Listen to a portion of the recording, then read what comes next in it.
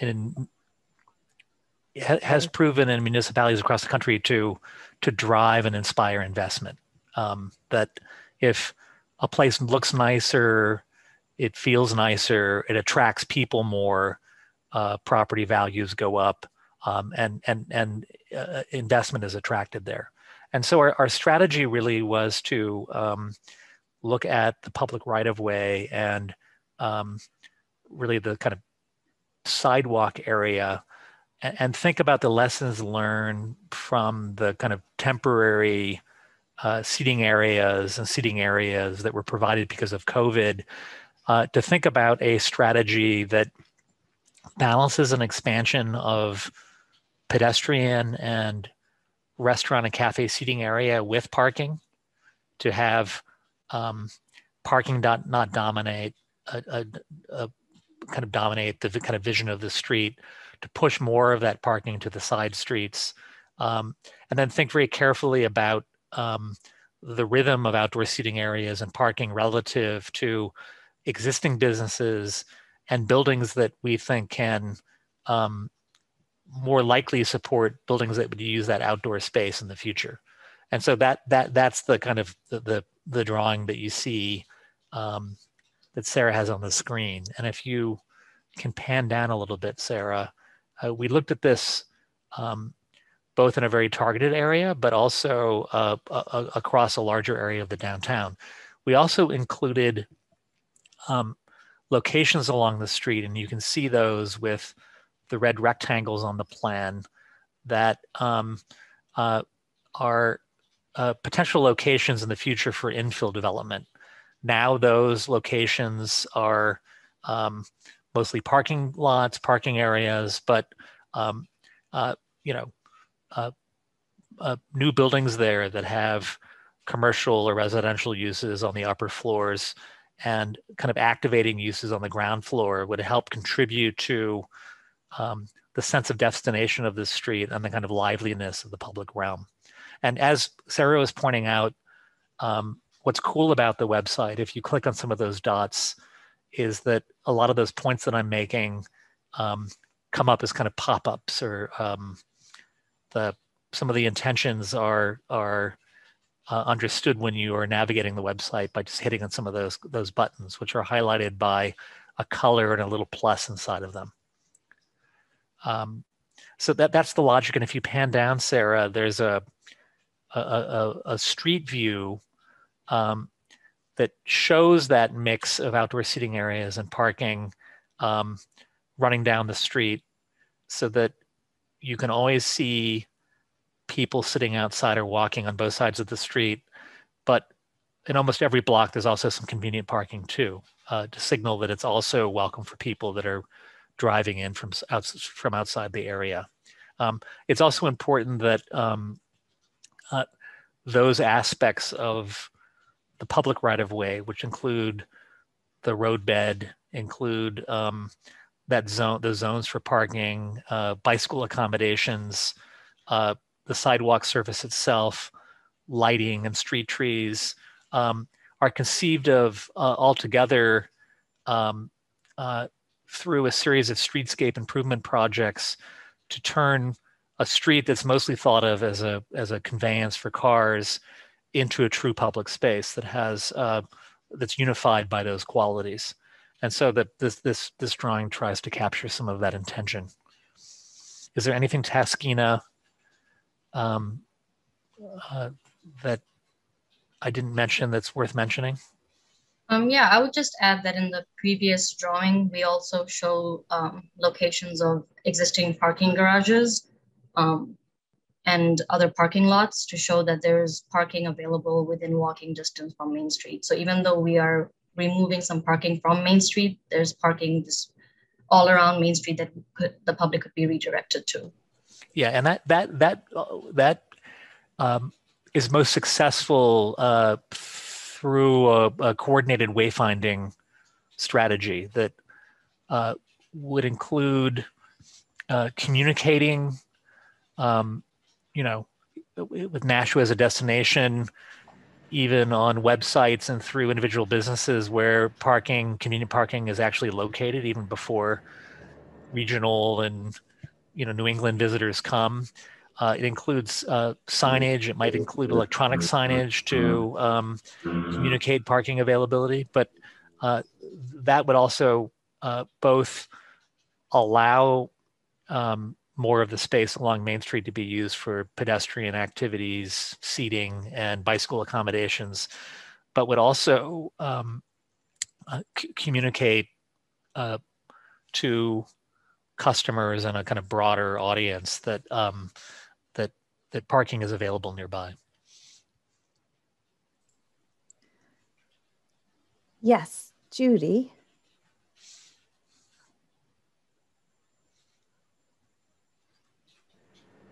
I have a question.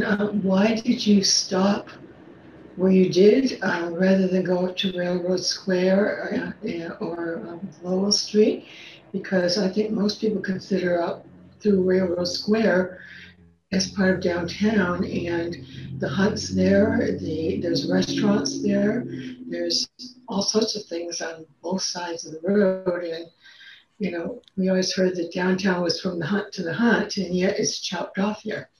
Yeah, I think it's a good question. I think there's two answers. One is that, this is a snapshot of a strategy as part of a citywide plan.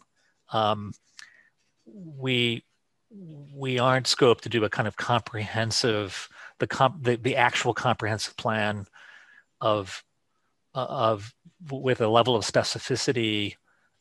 This is an illustration of the intentions of what this might look like. And so the decision was made to take a stretch of Main Street that had the range of typical conditions that a project like this, when it went to the next stages, would have to tackle. Opportunities for infill development, locations where space for outdoor seating was justified versus not, a section of Main Street where we could consider parking areas in parking garages and parking lots off Main Street that would be part of the illustration. So it's a kind of sampling of the range of strategies that in an actual project, I agree, Judith, would set more specific scope limits and maybe different scope limits and maybe a larger territory. But I think it's a really good comment because I agree with you about the area that you're talking about. Could I chime in? Could I chime in a second, Sarah? Absolutely. So for the record, Tim Cummings, Director of Economic Development. I think Judy raises a really good point, and it's actually a question that I have, which maybe merits some discussion, which is where do you anchor, the start and the stop of this type of road condition? It is often something that we've struggled with. We essentially stopped it before the Main Street Bridge, but is it something the community would like to see this continue on up to Concord and Amherst Street intersection, essentially the Hunt building? And then similarly, and probably just as important, because the physical built environment is dramatically different as you go south on Main Street, what is the community's expectations for keeping this type of road condition going south? And where would you like to stop it, or where would it end? And I think that type of feedback from this group and others along the way is something we really need to kind of drill down into. So sorry for taking up the time. That's perfect. Judy, love to hear. Yes, and when you look at what's going on right now with the current barriers, there are barriers behind the Hunt in front of the two restaurants there. It's not like we haven't done it, and there's a parking lot there too. So, we already have barriers in place in front of the two restaurants over in that area. Yes, this plan was inspired by,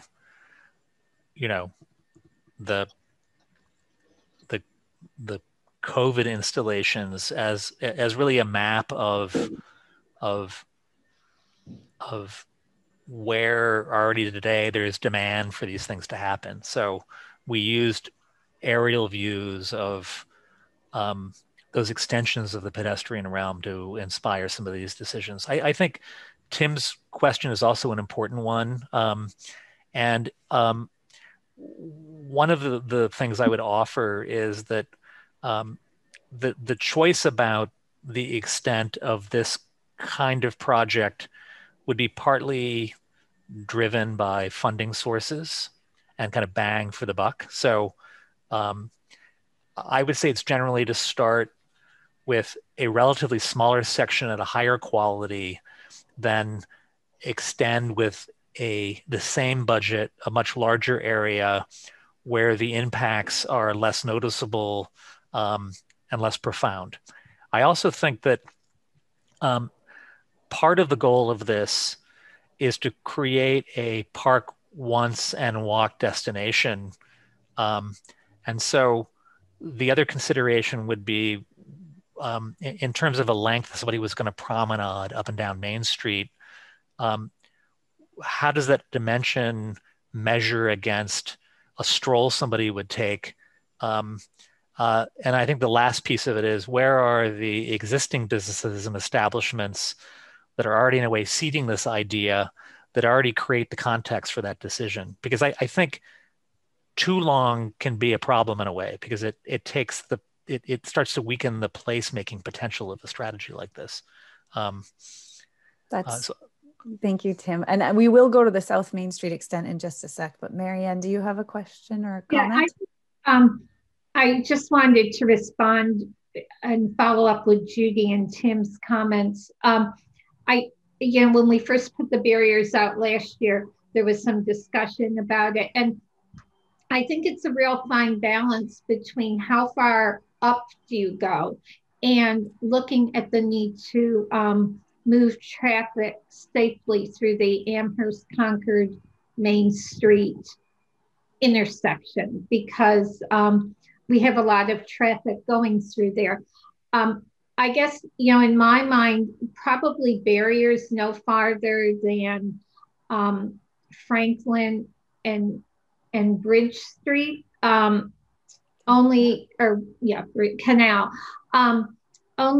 and then, people can pull into Railroad Square to parking, but I think to do barriers farther north doesn't really get you anything. And I think the Hunt and all of those buildings in Railroad Square can be accessed in other ways. And there's just all that traffic up there to deal with. Thank you. Does anybody else have any ideas on that too? I have just a quick comment that I think it's really critical that we make sure that there's sort of a bypass accessible that's still safe for neighborhoods, but for cars that don't want to drive down Main Street at a sort of a slower speed and sort of enjoy everything Main Street would offer, could go down Water Street and Pine Street and go that way, or on the Spring Street other side. That's a great comment. Thank you, Betsy. Paul? Some years ago, James Mayo had floated the idea of making the Railroad Square and Lowell Street area kind of this circulating kind of way space. You've got traffic kind of going up Main Street, taking a right down Lowell Street, coming back down, taking a right onto Canal Street, and then you've got effectively this giant triangular rotary, for lack of a better term, and this idea created some potential for reduction of lanes within that space, and placement of angular, which could help to solve the parking pinch for that neck of the woods. I don't know how practical that is, but I think it's an idea worth weighing as we kind of look at this. I generally agree that kind of pushing the extension of the pedestrian sidewalk space out beyond Franklin Canal might not make all that much sense, or provide the value that we're looking for versus other uses. But I think that there might be some opportunities to maximize parking and kind of revisit traffic flow in that area. That's a great point, Paul. And Julie could probably give us the more specific dimensions, but we did actually recently receive a grant from NHDOT that, even though they told us we've received it, we won't actually get the dollars for 2 or 3 years, but to actually really evaluate that Franklin Canal Orange Triangle intersection and do kind of the firsthand traffic studies and analysis to understand maybe what would be possible to be able to better facilitate traffic flow and parking in that area. So that is on the books, and I'm glad you brought it up as an important future evaluation area. Thank you. That's fantastic. Thanks. Sarah? Yes. Hi, Gloria McCarthy. Hi, Gloria. Hi. Sorry I was late. Dog issues. No problem. Yep. So he's old. So I just want to say, I mean, we're fortunate that we have a very wide main street. If it were just an average size main street, we would be having, more issues than we have as far as traffic goes. But if you're planning anything, I mean, things have been talked about over the years, angled parking, all sorts of different ways to try and get better parking areas and whatnot. And if you're going to be taking spaces like this for restaurants, you're going to have to be aware of parking issues, because I happen to get, I don't know if it can show up on the screen, but I got this on a package this week when I was shopping downtown. And it's, do you have parking issues? We love our restaurants, but so there's already a little bit of pushback going on. So that's, available parking is going to have to be something that is going to have to be really considered. And that's a great point. And just to reiterate, what you're seeing here on the website and what you've seen is right now we have barriers, right? And that's a temporary condition. And this is really talking about a future permanent condition and talking about making these bike lanes and these seats and these parking areas a more permanent condition in the future. And that's one of the reasons why we wanted to talk about this. And yes, we do know that there is a great survey which should give us some good data going on about how people feel about the parking or what is being used for outdoor dining right now downtown. But I think if you think of all the places that you visited that you love in the downtowns, it's generally not parking lots or parking out front. And I know there's a lot of parking downtown. We've got the parking garages. There's probably 700 or 800 parking spaces in the downtown area. It's just people are not aware of them. So I think you're going to need better signage for that and just direction of how do people get to places, because otherwise all you hear is, oh, where are we going to park? Where are we going to park? For example, with the new Performing Arts Center, that's been the biggest question that's come up is, where are you going to put all these people? Where are they going to park? Well, immediately came to mind, well, where did they all park when they ate downtown last year? But the answer is, well, there's this parking garage directly behind the building. So it's people are just not aware. So better communication as far as parking. And even now with the barriers up, I think that's something that probably needs to be considered. That's a great point. Thank you. Beth. Yeah, hi, Beth Tajam. My question is the realization that summer doesn't last here 12 months a year. And there's some beautiful things being planned with the dining and things like that. But it's always been an issue in my mind that once it snows, that Main Street and other side streets can become unpassable because of the snow and the plowing and things like that. And I'm just wondering, has any thought been put into what happens in the wintertime? Absolutely. It's a great point, Beth. I think there's been a very concerted effort to do better with that, but it is something we're always working on because winter conditions are never easy here, nor are they predictable, right? Does anybody else have any comments on this concept for North Main Street before we move on to the South Main Street? Sarah, I just have a brief comment that I think some of the questions and observations about the impact of the beautification of Main Street as depicted would require, before we moved ahead, a look at the impact of the larger circulation network in the parallel streets, as Paul and others commented. And I think an analysis of the larger distribution network of cars would want to be analyzed more to understand what the impacts would be. In a way, the distribution of traffic into more streets in the network might have the effect psychologically of making the traffic seem lower, because if the habit is to always be on Main Street, but people learn new habits on side streets and back streets, the more that's distributed, the better. I think the other point is an important one that Gloria and a couple of other people have brought up, is to understand the parking capacity, not only in parking garages and publicly available lots, but available street parking just off of Main Street. And I suspect with proper signage and after getting an understanding of the full capacity that we're talking about, and I'm only talking a block and a half from Main Street, we might find there is excess capacity even to think about the extent that this project happens. But the final design of this would have to go hand in hand with a very careful look at the parking capacity within a block or a block and a half. Thanks, Tim. And I do know the parking department, and Tim's here and Jill Stansfield have been working very much on understanding parking capacity and what that looks like as well. Sue Newman, you have a question? Or yes. Yeah, hi. Let me get my hand down here. Oh, well, I'll worry about that later. I can take care of it. Okay, thank you. I'm awfully glad the comment got made about summer doesn't last forever.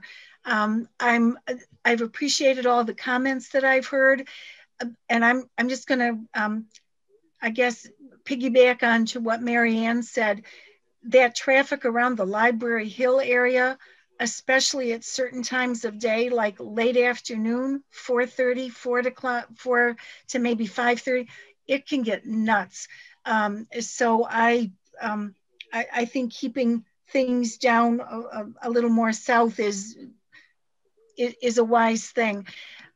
Also, the comment about using some of the other streets to maybe get around. We live off of Manchester Street. So if, for example, I want to go to CVS on Main Street or down to the hospital area, we just come right down and get on Main Street and go. I know there are alternative ways. You can use the Broad Street Parkway and come across like that. But I would just comment, I think there would be a learning curve for many people that just want to get on Main Street and go south. That's my comment. Thank you, Sue. Mary Ann, I think you had your hand next. Yeah, just a quick comment about available parking. And I'm going to preface this with saying, I don't know what the liability issues are, but I think we have a lot of very good business neighbors in the Main Street area who allow the public that knows to use their parking for free, almost on Main Street parking. I'm thinking of the bank down near City Hall. I'm not going to give away all the places I know. There are a couple other banks that allow us to use their parking. And I don't know if there's a way of working with them where instead of just saying, you know, parking lot reserved for customers during business hours, there's actually a really nice, welcoming, well-designed sign that says, public parking is welcomed after 5 p.m. or whatever. So it's better signed and you don't have to, you know, go with someone who knows. And so I don't know if that's something, Paul, working with the downtown group, that we could look at. But again, I don't know what the liability issues would be in terms of being so open about parking. Or parking at your own risk. But there are lots of those little hidden spaces, or not so little hidden spaces. That's a great point. Thank you, Mary Ann. Betsy, did you have? Hi, this is just a general question for everyone. Do we really need 2 tons of metal and plastic to move people less than 3 miles. Wouldn't it be nice if we could get to, and a lot of us are close enough to the center of the city, that we can get to the center of the city without taking a car with us. We have a good bus system, and it is walkable. My car has been sitting in my driveway for a long time. I know I'm fortunate, and I'm very close to the center, but rather than focusing on parking, what if we think about changing to an environment where we can walk and bike and bus and use the scooters to get around, because the earth is burning and it's fossil fuels are a huge part of it. I'm begging people, try to not use your car. Thank you, Betsy. That's a great point. And the scooters are available downtown now. You should try them out. They're pretty fun. They're really stable. They're even more stable than the last ones. Does anybody else want to talk about Northern Main Street before we go to the Southern concept, which is, again, a snapshot. It's not the whole thing. And I do want to return to Tim Cummings' question about the full extent as far south, but it is a different design, right? It's a different kind of layout of the public space. You have Jean Porter and Peter Schaefer that both want to speak. Thank you. I can't see everybody's faces, so that's great. Jean. Thank you. This is very interesting. I like what's going on downtown right now. I have no idea how well utilized the city's parking garage is. I'm a fan of city-owned and operated parking garages, but I would be more enthused if you could present some information, some data on how well used the existing garage is. Can anybody address that? There is a study underway right now by the parking department to assess the garages, but also the other parking lots in the city. And so that data isn't readily available tonight, but I'd be more than happy to send you the information about it. Okay. Thank you. Yeah, this is Pete Schaefer, 15 E Street. Hey, Pete. How you doing? One of the thoughts I had was, right now we're what, 80,000 people in Nashua, and how big do we think we're going to get over time, and what size should a downtown be for a city like us, in whatever size we are. What I see here is a plan for sort of one street, and that's who we are. And I kind of see it when I go downtown. I see, sort of almost like when you go to the other streets, just one down, like if you go to Spring Street, for example, it's like the back of the facade. You know what I mean? It's like, it doesn't really look like downtown. It's just the main street. I wonder if over time you'd want to like have a downtown that is more like a, almost like a circular area. For example, if you say, you want to park and walk or take a bus in the area, you get there easier if you had it a more in-depth type of a downtown. I was wondering whether somebody ever gave that a thought. That's a good question, Pete. I think I heard most of it, but essentially you're talking about a larger circulation system and how we can access the larger area of downtown. For example, if you go behind Turf, for example, that could be an area where you have tables or things going on. I mean, you could do that all the way down to the bus station, for example. It looks like the back of a facade when you go back there. You got Main Street. Well, the stores are in the back. You got the back of the. It's almost like a stage, right?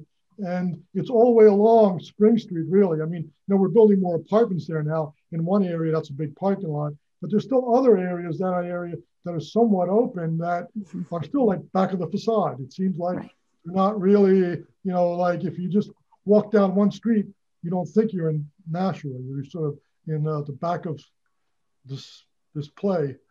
Yep. That's sort of what it looks like to me. So I was just wondering if, how big do we think we're going to get over time? I know we have limitations. We're not going to grow our bounds, but 80,000 now, are we going to 120,000 at some point or more? And do we what would we think of what downtown would look like then? Or would it be still the same size? I think Pete's, this is Tim. Pete's question is an excellent one because I think you're onto something, Pete, which is important, which is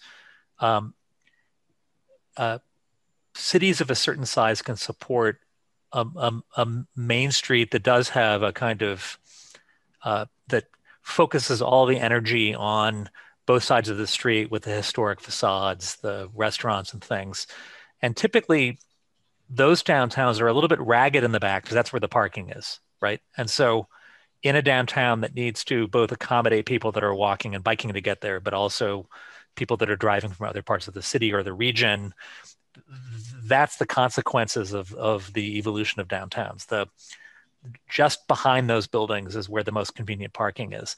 I think what you're asking is, should there be a couple of block area where the buildings in that couple of block area all face the sidewalk and the street, so that those qualities that we're showing in Main Street here maybe extend not only along it, but perpendicular to it, and maybe even to one of the parallel streets. And I think it's a really good question that's often driven by market interest and in a downtown, that sometimes developers and investment drive that decision. And sometimes municipalities encourage it by predicting where it should go and where it might go. But I think it's a really good observation. But I was just thinking is, we should also look at it, since we're doing a plan, is where do we think we want to be? We're the second largest city in New Hampshire. Granted, that's not very big compared to all the cities in the United States. But in New Hampshire, it's pretty big. Okay. And we're pretty close to the biggest city in New Hampshire. Okay. So we do have a lot of population. And the question is, do we see ourselves getting bigger, and how would we get bigger? Like that, or do we just have a main street like everybody else has? It's a good point. Bigger than that. Thank you. I'm going to move on to South Main Street now because I want to use our time efficiently. So I'm going to go down to Main Street South and let Tim talk about this a little bit. Yeah. So this is a different condition here, and it's at a point in the city where the more historic urban fabric starts to break down into what's a little bit more of a suburban condition. And it's where commercial development has evolved into a much more kind of auto-dominant kind of building pattern. And that includes shopping center, some fast food restaurants, and things that you drive specifically to park right in front of or go through a drive-through and then move on. It's a very different condition than even Main Street today. And I think it partly is an answer to Pete's question and musings just a few minutes ago, which is that the land use in this section of Main Street is very inefficient. Buildings are pushed back from the street. The building is a relatively small footprint in a sea mostly of parking. What if some of that kind of urban fabric and urban design texture that drops off a little bit to the right of this image was reintroduced here, especially on properties that would, in the medium term, still preserve the parking for the shopping center. In other words, access to the shopping center could still connect through between some of these new buildings. And you could start to claim the sidewalk here in a more pedestrian-friendly way with more active uses that actually contribute to the sidewalk to encourage pedestrian life, even in this section of Main Street. And you'll see that in this case, the image includes little kind of pocket park-like patios and open spaces on the sides of the buildings to create places for businesses, cafes, and restaurants that might support that kind of life. This, as Sarah was showing by clicking on some of the kind of features here that are part of the website, this would also include bike lanes and bicycle accommodations as well. So this is about enhancing bicycle and pedestrian accommodations, and maybe starting to tilt the development patterns from an auto dominant only one to one that also encourages those kinds of uses. And so all of those red rectangles that you see are proposed new appropriately scaled development. Taskina, did I miss anything on my script here? No, I think you hit them all. And just to follow up, you can see that the road diet here, the lane reducage, is not continued because there are natural features such as the wetlands and private property that we don't have the same grid, right? There's no Spring Street down here to allow alternative routes around. So Main Street here doesn't have as many alternatives. And so keeping the lanes, the width of the lanes, but trying to work with the public realm and quality infill is the design that UTL suggested. Yeah, and that's a good point, Sarah, because even in the Main Street section we were just looking at, we carefully considered vehicle movements too, at least at a conceptual level. In the previous drawing we were looking at, we included left turn lanes where we thought they would be necessary. In this case, Sarah's right, we're not reducing lanes, we're just reducing their dimension a little bit to grab a little bit more space for bicycles and for pedestrians. But in this case, we're not reducing the lanes themselves, only their dimension by a foot or two. So this is a proposal that really is about balancing vehicular access with pedestrians and bikes, not having pedestrians and bikes take over, dominate, or eliminate access by automobile. It's a kind of hybrid condition, but we think a healthier one. One last point is that part of the idea of that new development is that it will start to promote a park once, do a couple of things culture here too. For example, you might park in the shopping center parking lot and then walk to a business establishment on Main Street, maybe to get a coffee or have lunch or something. So that's, in terms of understanding how the mix of the uses might actually complement each other, that's one of the things that we discussed.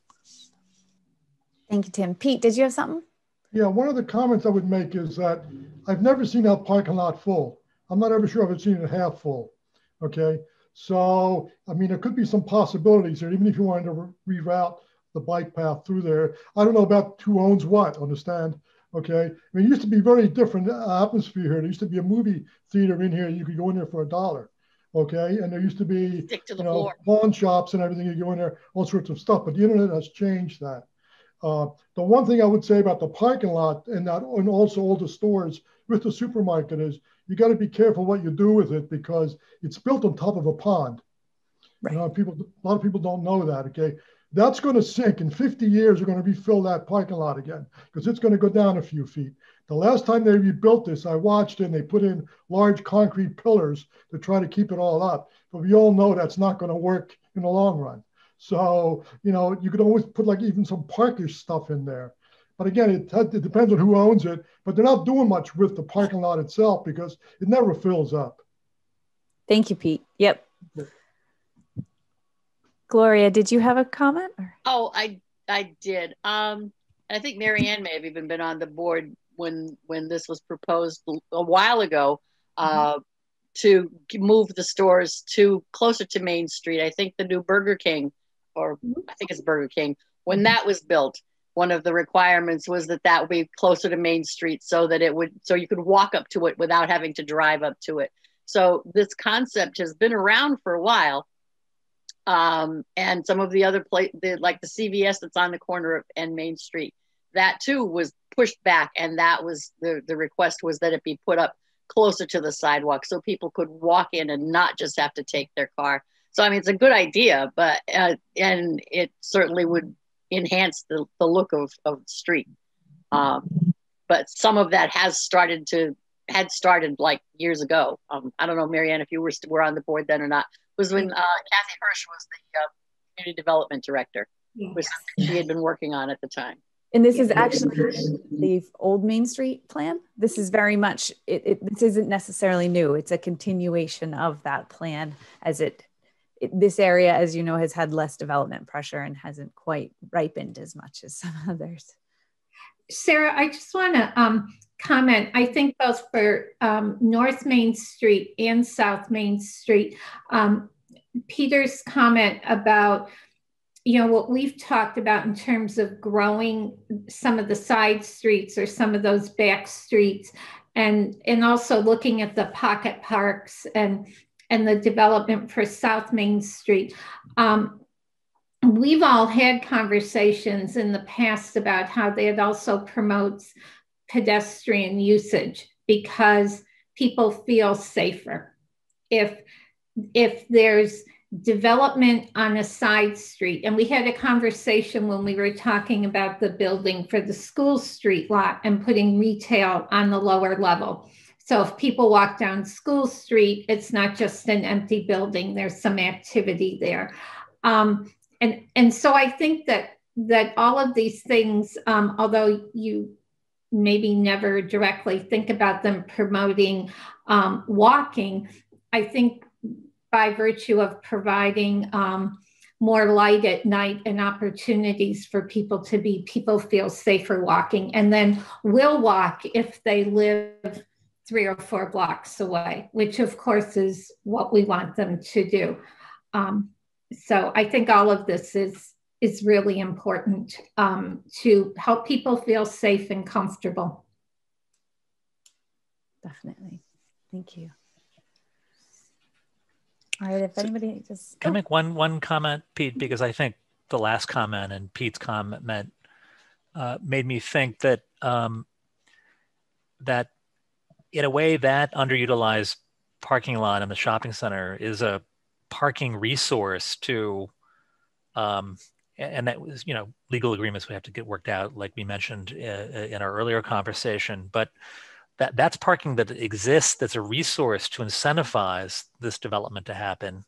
And I suspect if development happened along Main Street the way we're showing it, it would inspire the redevelopment of the shopping center to have more of the look and feel of the new development along the street. And in fact, a lot of shopping centers like this are being repositioned now into shopping areas that have a little bit more of a kind of walkable urban feel. So I think that would probably be the likely outcome, that the shopping center, you know, for the technical reasons that Pete just discussed, but even for reasons to reposition the kind of retail there, it would be likely over the long haul to look very different as well. Great, thank you, Tim. If everybody's okay, I'm going to move on to the economic mobility and access to opportunity section. Oh, I see Pete. Okay, go ahead, Pete. You got to unmute, bud. Thank you. I just want to make one quick comment, if I could, and that is, you know, Salmon Brook, if you go into the shopping area back here and the south side of that, you will find that there's a big pipe where there's water coming out of it. That's Salmon Brook, okay? It used to fill this pond here, that's now a parking lot. But that's Salmon Brook. You could have, and it's like almost like a little parkish area you can't get to, is what that is back there if you've ever seen it, okay? You could actually have a little waterfall back there. It could really be beautiful, okay? And it wouldn't take that much to do that. You have to worry about the flooding because Salmon Brook, you know, can get pretty high at some point. But that was the place, that was the first place I believe that there was a business in Nashua when Nashua first got started. There used to be a sawmill there. And I think we could make something of that. Thank you, Pete. Okay. All right, moving on. I'm going to skip down. We'll talk about the other areas in that I'm zooming by right now with as part of transportation and land use in the next couple meetings. But for tonight, I'm jumping on to economic mobility and access to opportunity. And I will preface this by saying, again, these sections are not as pretty. We're talking words and tense, but we heard so many words from you that we're trying to summarize and organize in a way that is digestible here.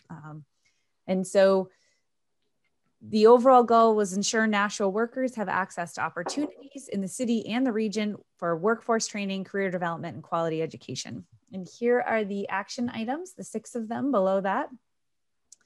And you can click on the action items. Some of them have a recommendation underneath as well, if you're exploring these a little bit later on your own. I'm not going to read them all to you, but I will give a quick summary here for the purpose of discussion. So broaden our tax base to ensure a diversified revenue stream and create a range of jobs in the city's core and emerging sectors. Make sure we support future development in the priority development areas listed. Those are some of the scenarios that we'll be talking about, that we have been talking about over the past 8 months and will continue to be talking about soon. Amherst Street, DW Highway, Northeastern Boulevard, Northwestern Boulevard, and making sure that we're talking about the key physical and social infrastructure, which means workforce training, but as well as water, sewer, electrical, and broadband. We've heard a lot about broadband, and that as a utility and the importance of broadband to the future of Nashua and our workforce and our education system. Revise zoning to allow by right development, contain a mix of retail and commercial uses, an area where we want to prioritize this redevelopment. This is something that we want as far as a way to make sure. We've heard a lot about streamlining the process and moving this quickly and making sure that we can be efficient in this to not waste time. And so that's one that reflects that. Ensure there's appropriate land available with footprints to support our rapidly growing R&D business. We want to facilitate partnerships with our local regional institutions and employers to foster innovation and a workforce pipeline. And lastly, to ensure our transportation systems provide access to our job centers and corridors. So, are there any things here that you see that you think we've stated in a way that isn't reflective of what you've heard or said, or that we're really missing as part of this one?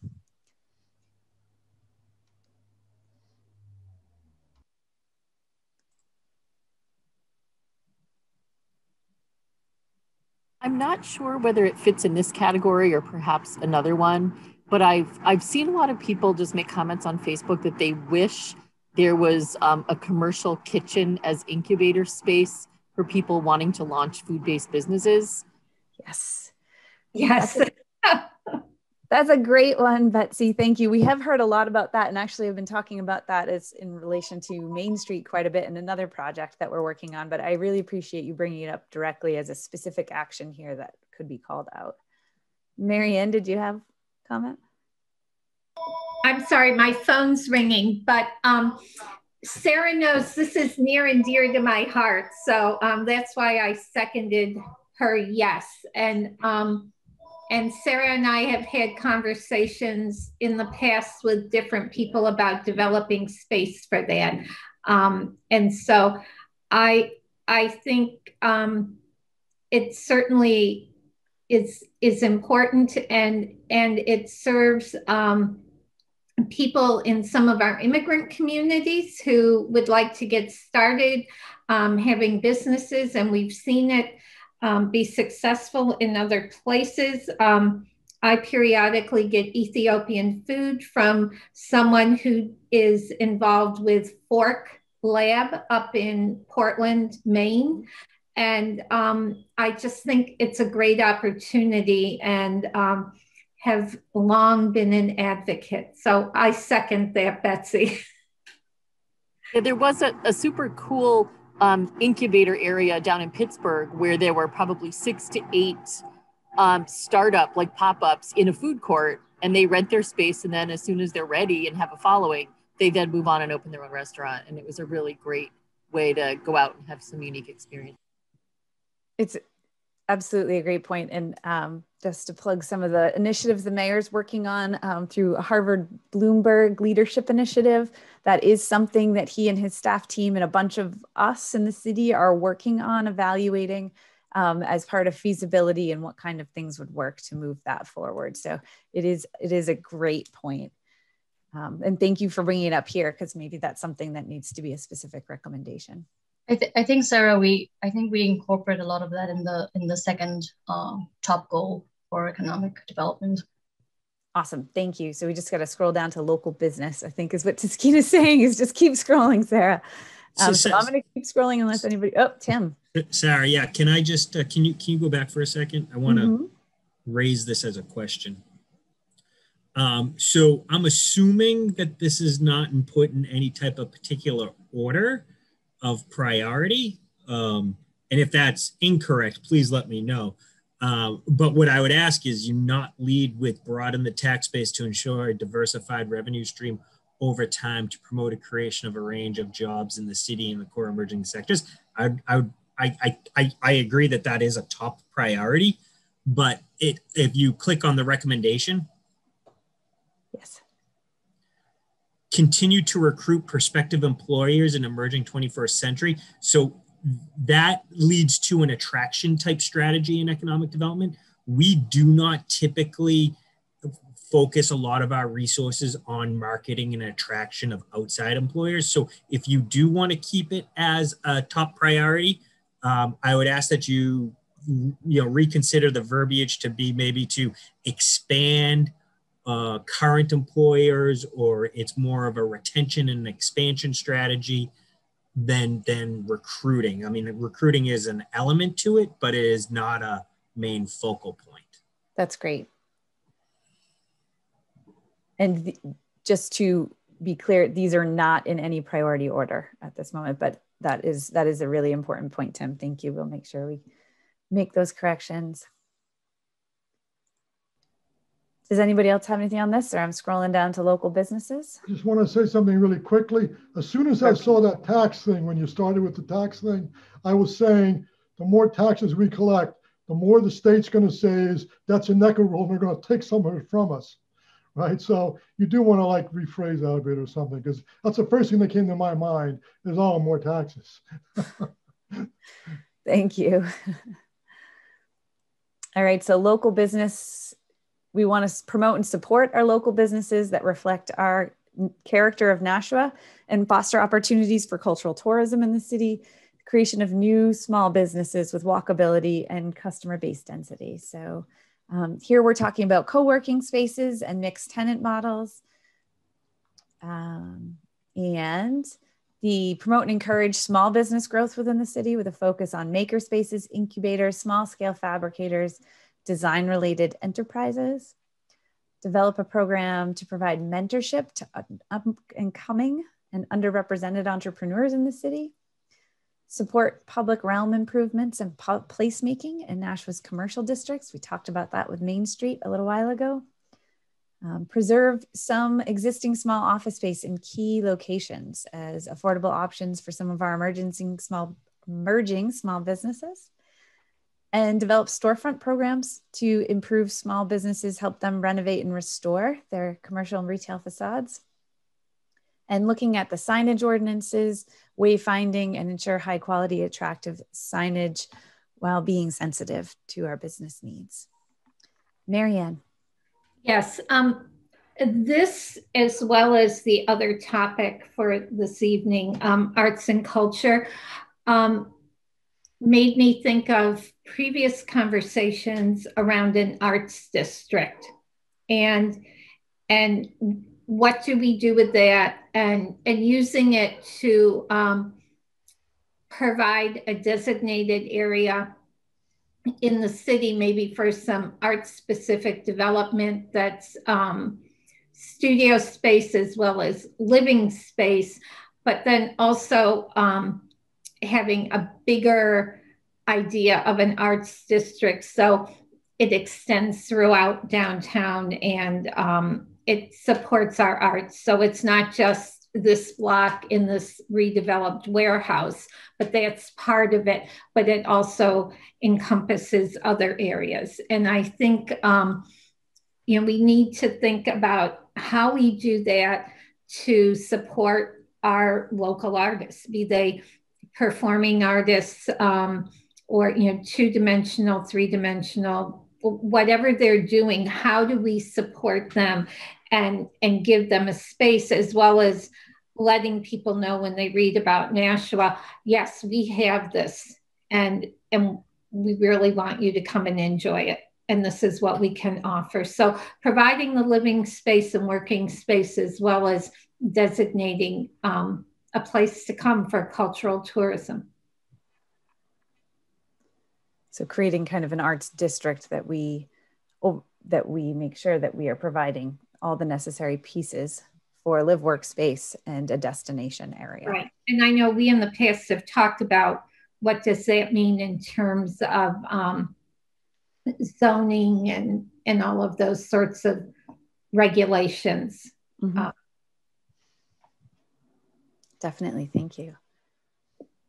Does anybody else want to add to this one? Okay, I'm going to move on down to diversity. And just if you're ever navigating this website for yourself, there's a very easy button right here. It says TOC. It brings you right to the top, and then you can click on the section. And I do promise with future agendas, I will give you the section number also in the list, so it's easier to follow along. I'm sorry I did not do that this time, but it makes it much easier that way. So now we're on to diversity. We want to celebrate and integrate the diversity of cultures, religions, languages within our community and support this diversity throughout city policies and programs. So the actions we have are improve city regulations to require more user-friendly, flexible public spaces for events and organizations to enhance interactions. We've heard a lot about the need to use public spaces and make it easy and efficient for everybody to use those spaces effectively. So an inventory of indoor, outdoor public spaces with their availability, hours, location, capacity, and how people can use those spaces and how they can be accessible. Develop key branding and wayfinding to welcome people to Nashua. We've talked about wayfinding a bunch of times tonight and make sure we're directing people appropriately. So many of these things feed into each other. It is hard to separate them into different sections. And organize city-sponsored block parties and outdoor events to take place in locations across Nashua as an opportunity to celebrate and highlight diversity in our neighborhoods.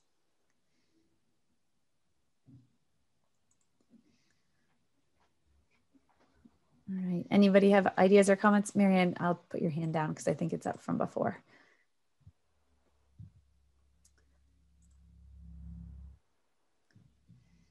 All right, if you think of something later that's missing too, you can always fill out that form or send an email. Paul. Hi. So I think this is just fantastic that we have in the master plan and put a focus on it, especially with the attention that's being paid to the riverfront area and library plaza area. I think they're going to be getting a lot of space that's ideal for these kinds of programs.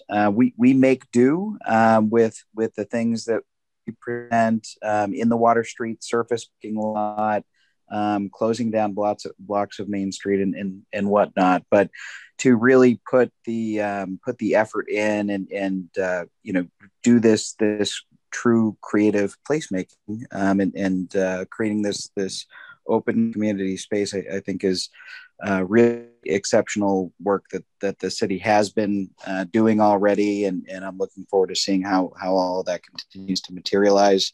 I just want to add that in the Cultivating Vibrancy plan that I want to say was put together in 2003, perhaps, there was a focus in one of the sections about presenting more programming on the funding side of this. And I know that this is kind of a higher level priority piece, but I just didn't want to go without saying that there are only so many sponsors that you can bring to the table for these kinds of things, and ensuring that there's a focus in budgeting to support additional programming.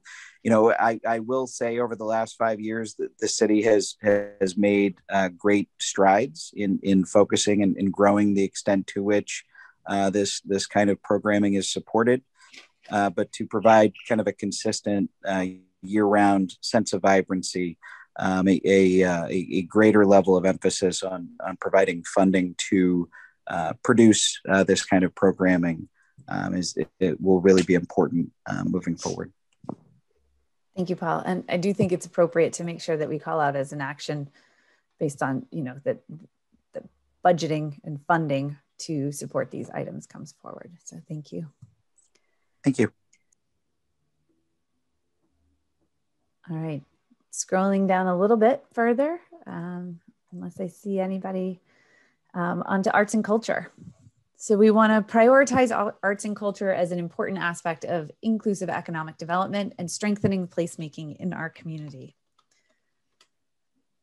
So we're talking about reevaluate land use tools to better accommodate arts and culture, outdoor venues, and investment in current facilities. That kind of echoes maybe some of what Marianne was saying with the Arts District as well, just a little bit ago. Work with existing theaters and performance halls to develop special media advertising and marketing for future events.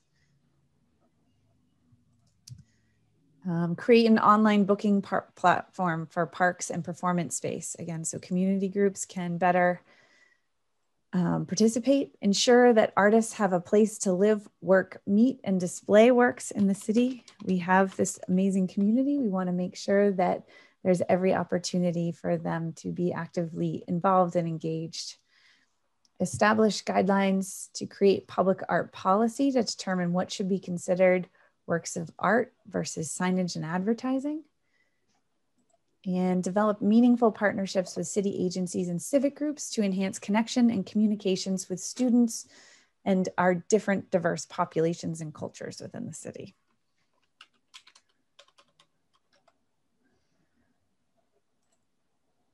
So, not seeing, I know it is getting later. I'm not seeing as many hands come up. I think I'm going to take that. Oh, Sue, great.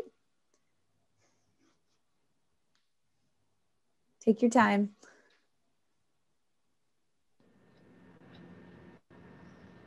All right, thank you. Sarah, I've been listening, and this is my first opportunity to kind of look at all of this. But there was a comment a few comments ago, I think it had to do with the Library Plaza area. And truly, I'm not trying to be any kind of a monkey wrench in this, because this is all very interesting and looking forward.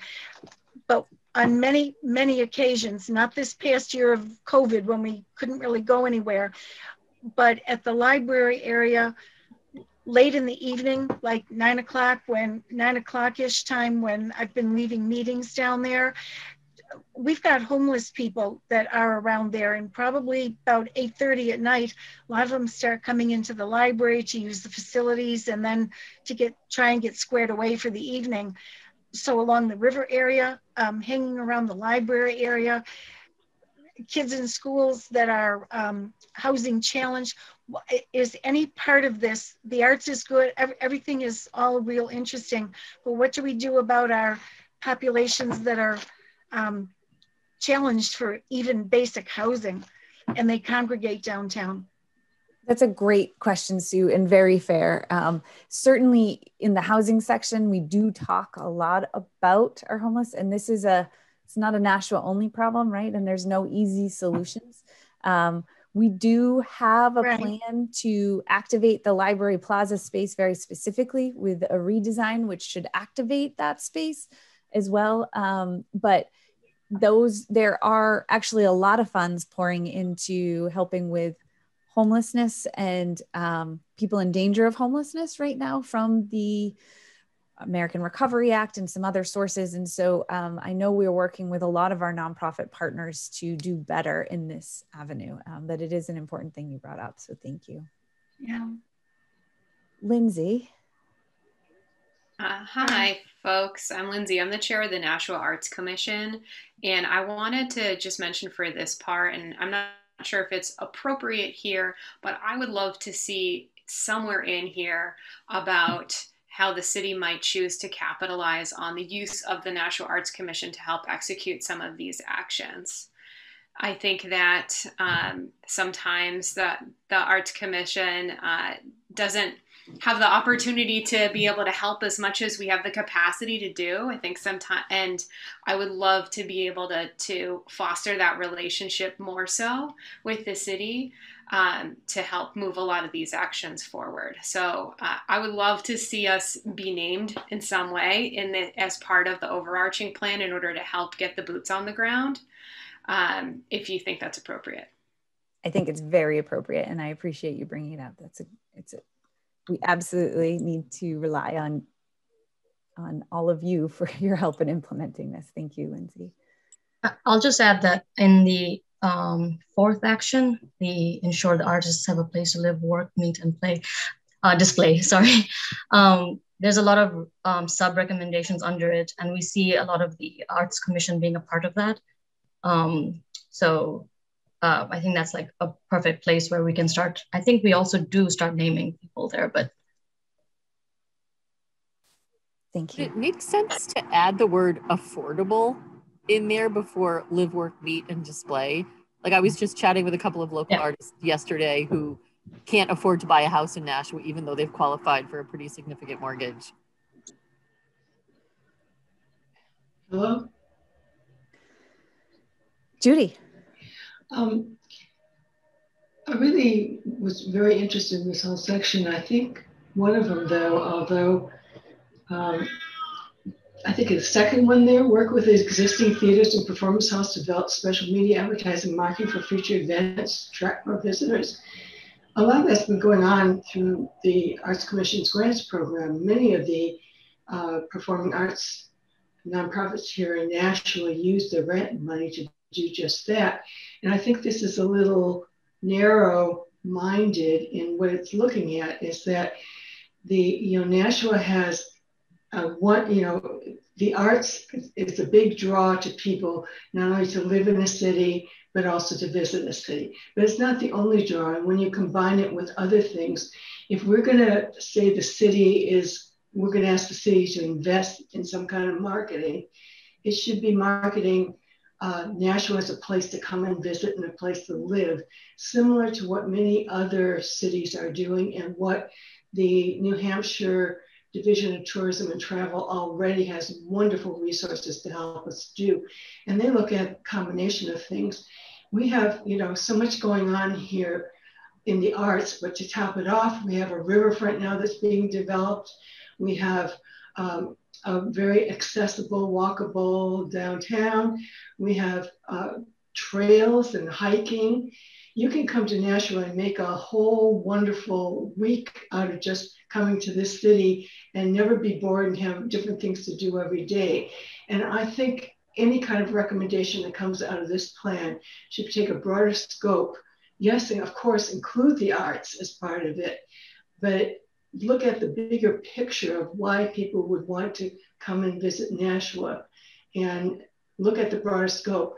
Otherwise, marketing is expensive, and to do a real marketing program, I think we have to look at the bigger picture of what would draw people here and utilize as much of the resources of the New Hampshire Travel and Tourism Department that are available to us. Oh, thank you, Judy.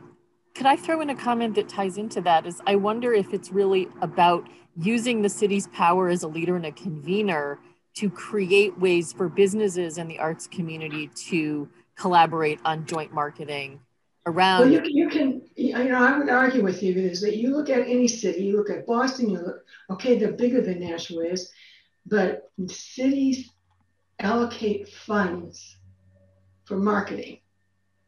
And, I just know from a lot of experience over the last 10 years of getting people to fund stuff is not easy. And if we're trying to draw people to come to Nashua, I think having a recommendation to put some funding aside for a marketing program is the right way to go. And not just say that we're going to get everybody else to donate to it. The city has to lead the way like other major cities do in doing this. And of course, looking at all the other aspects of it. But getting our chamber more involved in the arts would be a good start as well, because You look at Concord, they're much more involved in the arts in Concord than they are here. But I think it would be a real statement to say at some point in time, maybe when the Performing Arts Center is up and running and we're further along on the waterfront development, to look at what it would take to work with the state at the state level and put some city funds into this as well. Thank you, Judy. Betsy, I just want to make sure you can finish your statement. Sure, it was really about the idea. I don't disagree with anything Judy said. I think that makes a lot of sense. But to advertise Nashua more as a package. So it isn't just the standalone of the arts, recruiting people to come enjoy the arts, but it's about come experience what Nashua has to offer, right, and having the city help link the arts community and businesses that may not yet have a connection. And all the retail shops and everything else.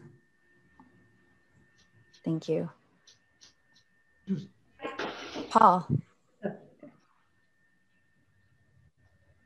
I think that this is a great focus area for Nashua. I think we have a lot of opportunity. I think the Great American Downtown has gone to great lengths over the past 5 years, especially advertising of the things that we have to celebrate and a lot of things that make Nashua an attractive place to visit and to live. However, we can be of continued and greater support in those efforts. We are absolutely happy to be a part of any of that. Great, thank you, Paul. So GAD is a great facilitator for a lot of these conversations and this whole marketing idea. We'll make sure that's in the actions as well. Sarah, I have a question for the last action item. How is the cultural sector defined? Is that the arts and cultural sector? As far as a topic area, it's an arts and culture section. No, for the last action item. Oh, yeah. Communicate with students, elderly, and cultural sector. How is that defined?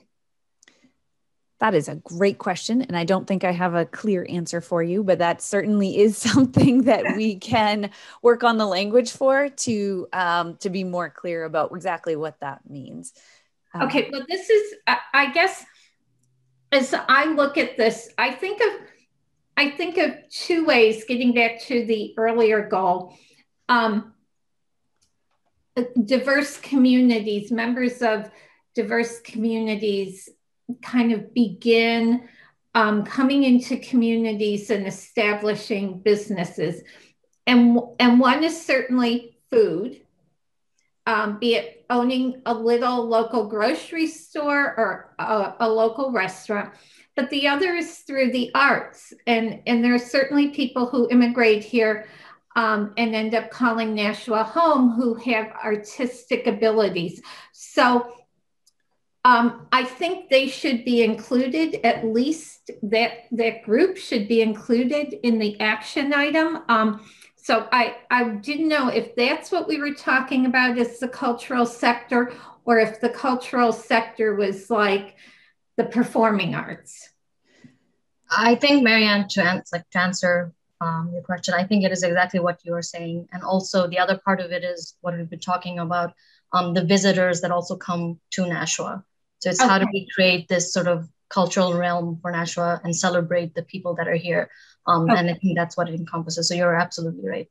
Okay, I would just like to see something in there around including the people who are here and supporting them in developing their artistic capacity.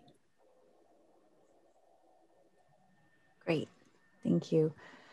All right, I think actually it looks like Paul's hand was raised first, even though he spoke recently.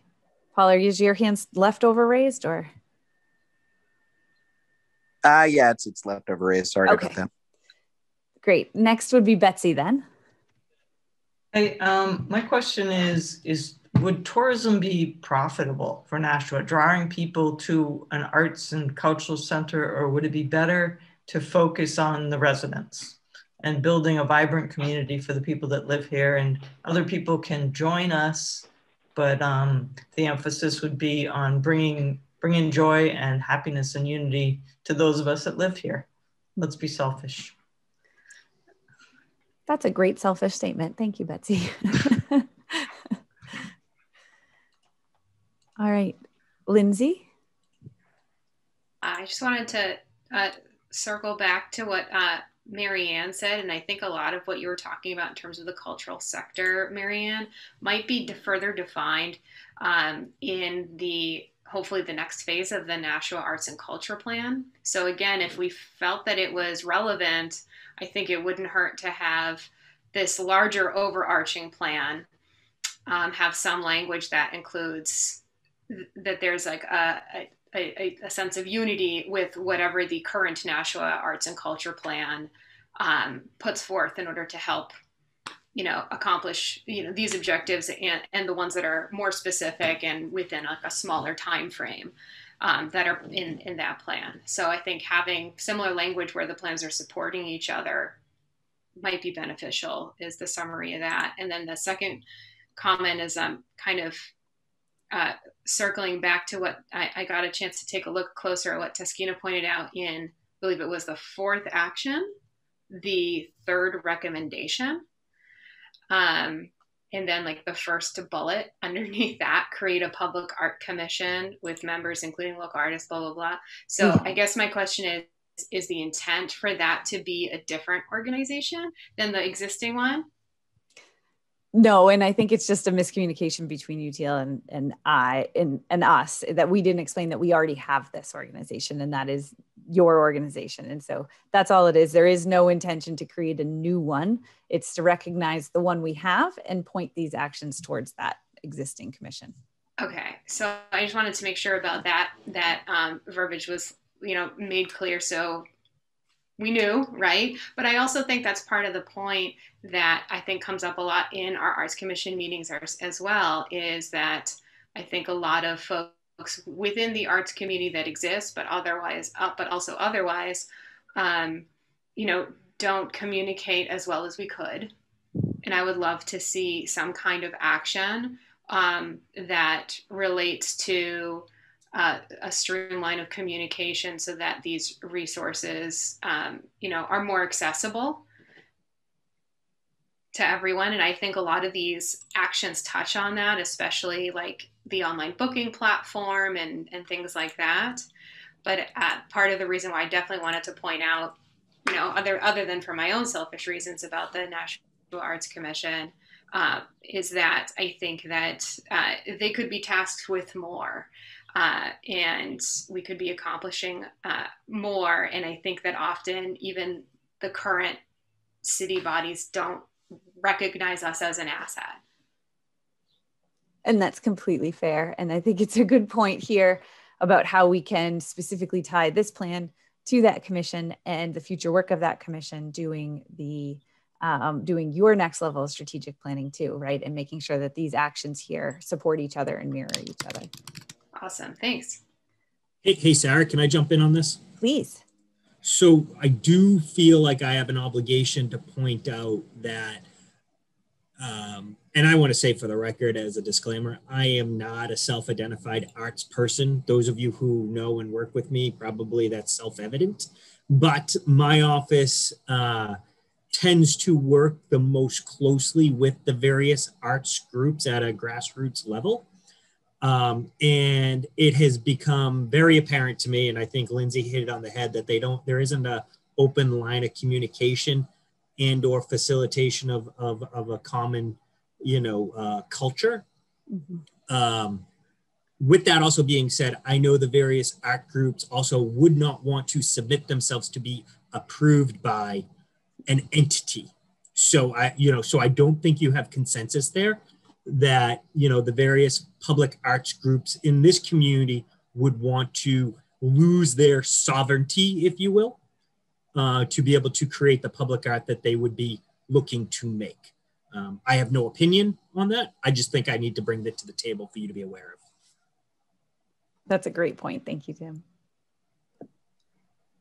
Sarah? Yep. If I could just make one other comment. I think that, we're planning for the future. So right now, when we think arts and culture, we're pretty much downtown centric, but I think we need to think about more citywide. So if you get outside of the downtown area, what are the possibilities in South Nashua? What are the possibilities over where Peter lives?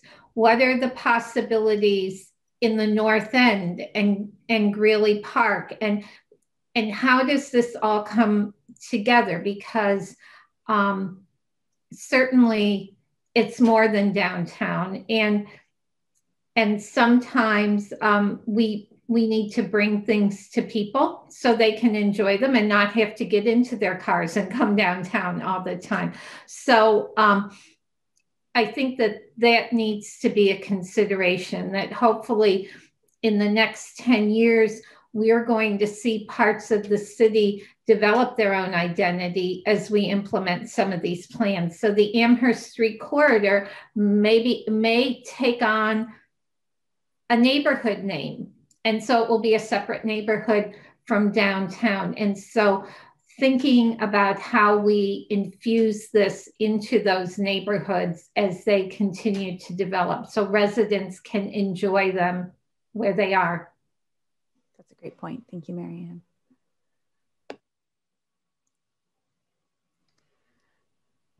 All right, I am not seeing any more hands at the moment, so I'm going to jump to the economic development and the 2 goals under that. So the next is employment diversity. Oh, it's almost 7:30, so I'm gonna go through these pretty quickly. Bear with me, please. Great conversation tonight. So we want to facilitate the growth of a strong and diverse business sector to expand opportunities, attract new workers, and ensure a range of jobs that align with local talent and skills. So encourage growth in emerging innovation-based economic centers around medical devices, robotics, biosciences, and similar industries. Recognize the role of place in attracting the necessary talent to make these companies competitive and recruit workers here. Facilitate and encourage the creation of new types of working spaces, co-working incubators, boutiques, consumer product workshops, kind of the Make It Labs that we already have one of in the city. That's incredibly important. And other mixed use development areas to support and promote these types of businesses. Bolster tourism through a comprehensive approach of incorporating accessible river, pedestrian experiences that link our amenities and public arts, and curated uses and activities. So this kind of gets to what we were all just talking about in the last one, and it is listed here. And use city policy to promote businesses that adopt sustainable practices. Betsy? Hi, so for anybody who was at the Chamber Eminence Awards today, we heard remarks that, 20 years ago, 1 in 10 Nashua residents were diverse, and nowadays it's 1 in 4. And several of those are also foreign born. And so as we talk about sort of a diverse workforce of diverse businesses, I wonder if there could be something put in there around education for speaking English. I know the Adult Learning Center has programs or things like that, but just to specifically call out the need for as many supportive educational programs that are available for people wanting to learn English. That's a great idea. And maybe we can include being a little bit more specific when we were talking about workforce development and in the earlier section. But that's a great one. Thank you, Betsy.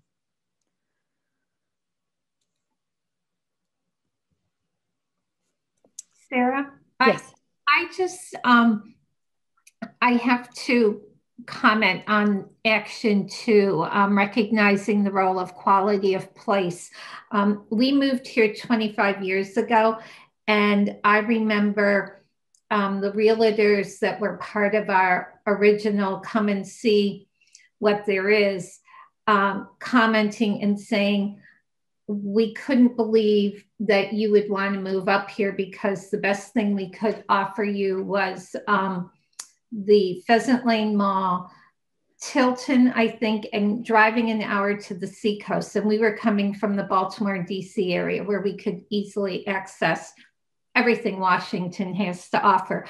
But I think also going along with that is we have to remember public education is important too. And coming up here, I mean, one of the things we certainly looked at was what are the schools like up here and how many neighborhood options do we have for looking for houses.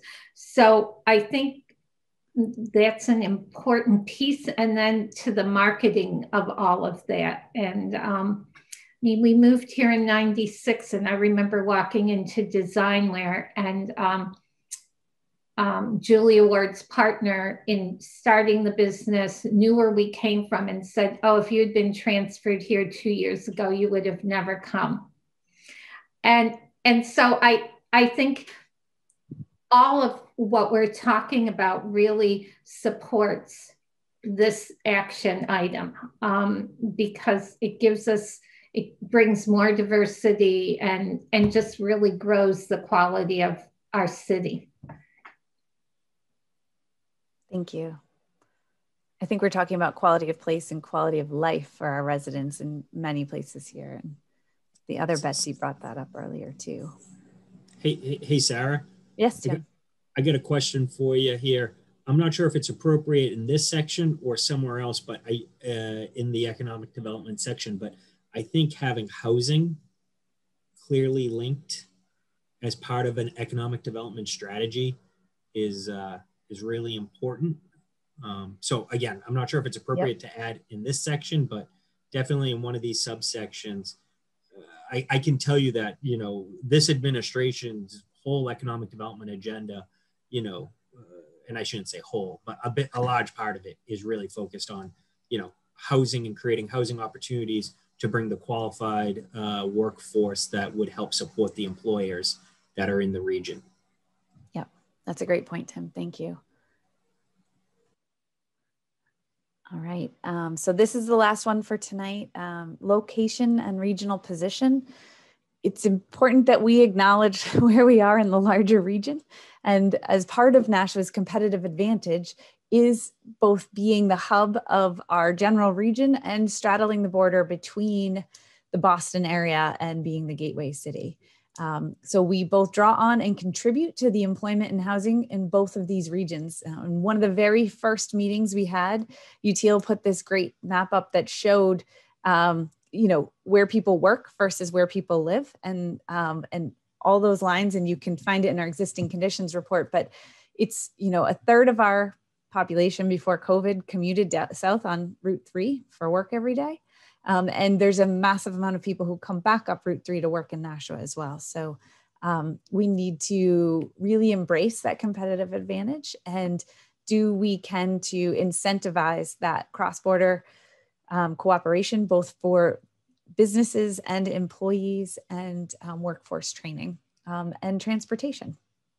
And this also feeds very much into our conversation around rail that is going on, that has been going on in Nashua for 20 plus years and is picking up steam at the state level at the moment.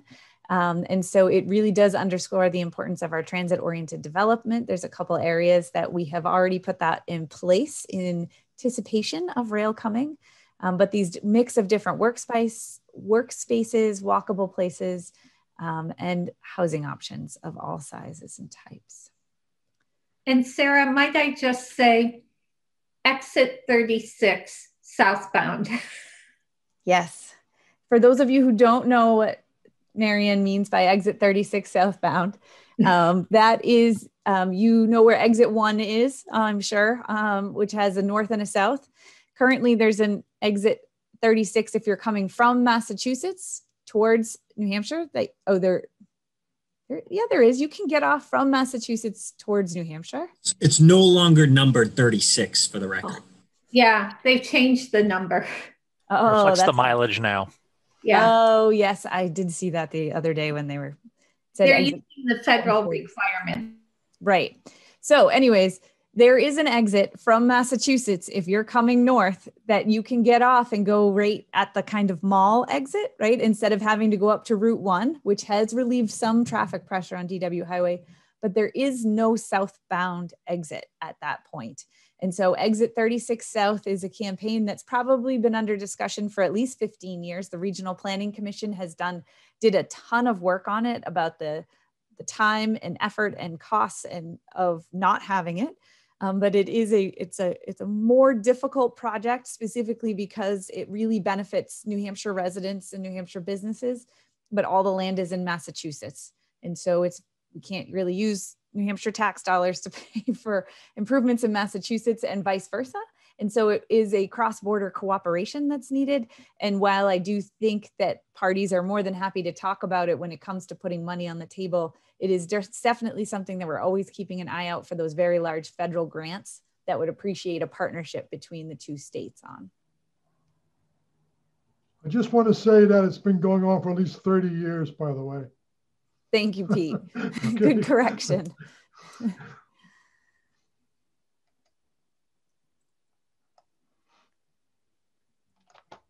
right. Well, I just want to say thank you all for participating tonight and giving of your time. We're a little bit over what we said we'd end at 7:30. Again, this is the first of, there'll be 5 more of these topic-specific Zoom meetings. And I would encourage you all, we will be Saturday morning at the Library Plaza space. There will be, where we'll have kind of a boards up in almost a science fair style so we can come and see each other in person. Crazy. And we'll have the more traditional stickies to help us prioritize some of these action items. And we hope to see you Saturday morning at the library between 10 and 12. Again, if you can't make that, or you can't make any of these meetings and something comes to you, please fill out that online form or send us an email. The form is the best, but we would love to get your feedback, and we really want to make sure we have this right. And so thank you all for your participation tonight.